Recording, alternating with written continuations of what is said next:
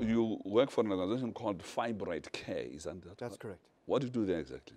So I'm an interventional radiologist who has taken a subspecialty branch of radiology and focus exclusively on embolization, and particularly embolization of fibroids. So this is the non-operative form of treatment for fibroids.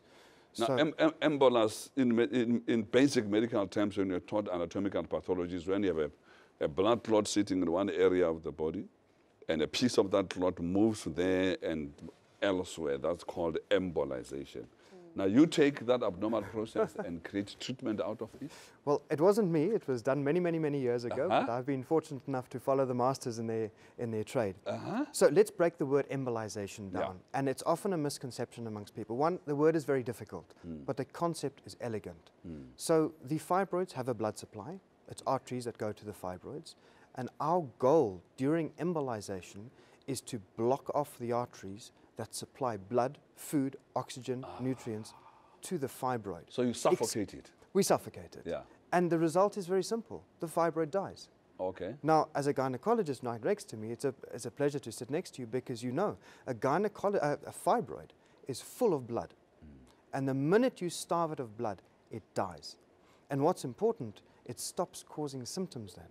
So these ladies who present with terrible pain around their menstrual period, terrible bleeding around or during the menstrual period, if you take away the blood supply to the fibroid, for some reason you turn off those symptoms. No, but hang on. Anything that dies must be buried.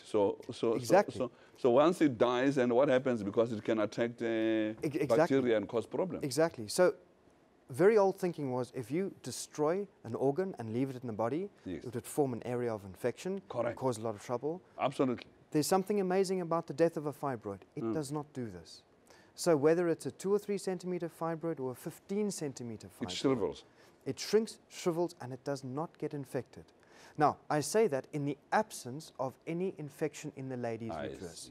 So that is, if you want one single reason to not do embolization, it is a lady who's got active pelvic disease, inflammatory infectious Because disease. you don't want to interfere with the chances that dead fibroid might attract some infection. Exactly. So But you want to make absolutely certain that there are no hohakis in that. Exactly.